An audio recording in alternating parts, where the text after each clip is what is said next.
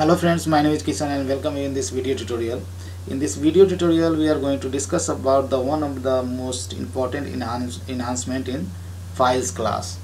So uh, uh, files class, a method is called lines. It's a static method, so directly you can call by the files.line, which accepts a path as an argument.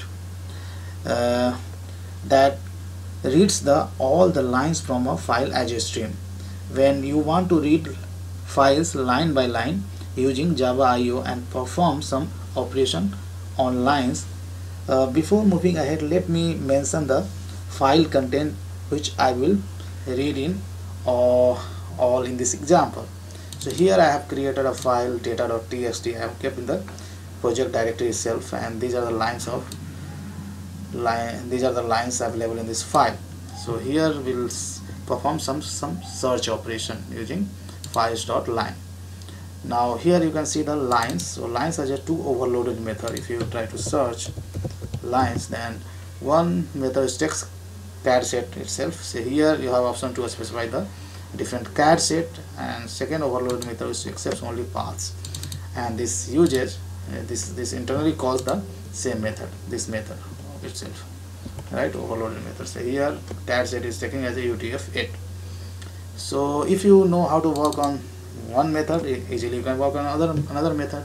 So let's try to understand these things. So we have a class, it's called paths. Paths are a get method which accepts URI, and here we have a file directly in our project directory itself. So here I can specify data.txt, and this will return you path object itself. Now let's try with resources, which is the one of the important enhancement in Java 7. And here try with resources I'm going to apply, so that we don't require to close resource explicitly. So beside the try you can write files dot lines, which accepts path as an arguments, and path already we have created over here. And this is going to return us, if you look into the return type of this, then this is gonna return us a stream of lines. So let's copy and paste it over here. Okay, now we have a stream. Now a stream of lines. Now a stream of lines here, basically I will read the lines as a stream and fetch each line one at a time and check if a particular word is present in this file or not. Then lines dot, we have a method is called filter. So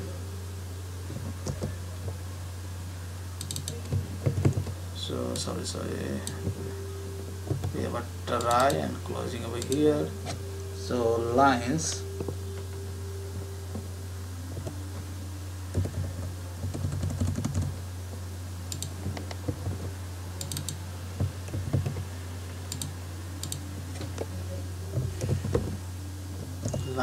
dot filter, and here we can apply a filter, right?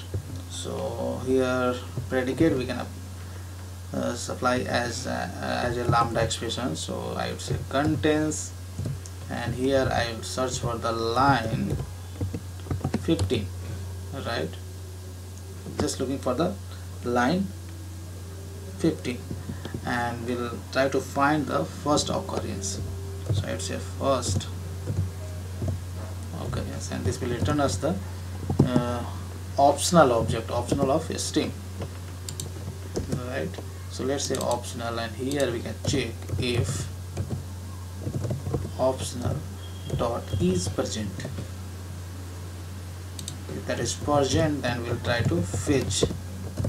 So optional has a method is called get. So this will, if elements is getting returned, then we can fetch by calling its get method.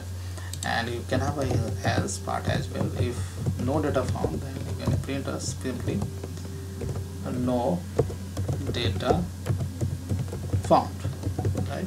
So if I run it,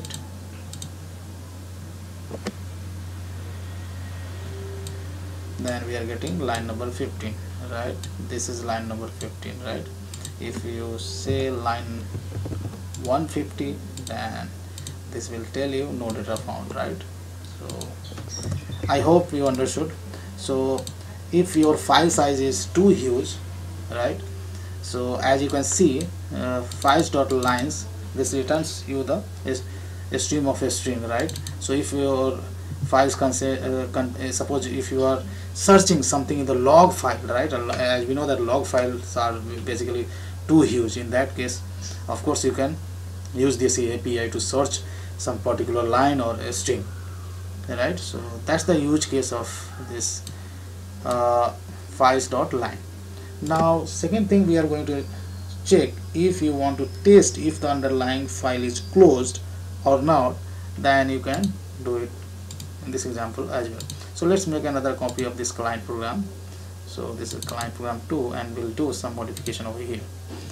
So here basically in try block we have used files.line, and here itself you can check files.line dot on close.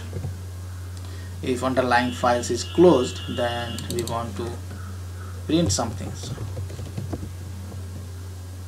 So system dot out dot println, sorry, so not system directly, this does not take consumer, but this takes runnable, right? Runnable is a marker interface, which has a one method, right? So we will have to define a lambda for this.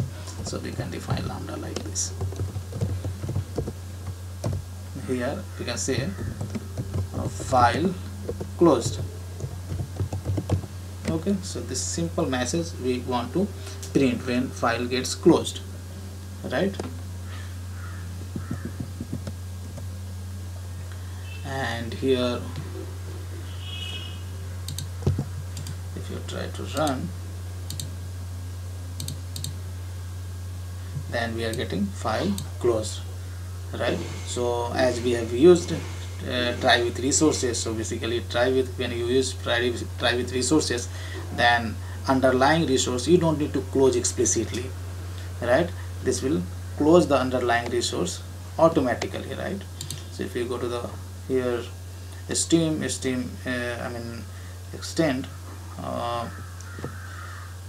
two more interfaces, base system as well as a stream, right? And here you can go to the base system, then finally this interface extends auto closable, right? So that's the reason if you use try with resources, then underlying resource will be closed automatically. So I hope you enjoyed learning this video. This code I am going to upload on the GitHub, and GitHub location I will specify in video description itself. If you liked my video, then please subscribe my YouTube channel so that you will get a notification about the new uploads. And thanks for watching this video, and see you in next video tutorial.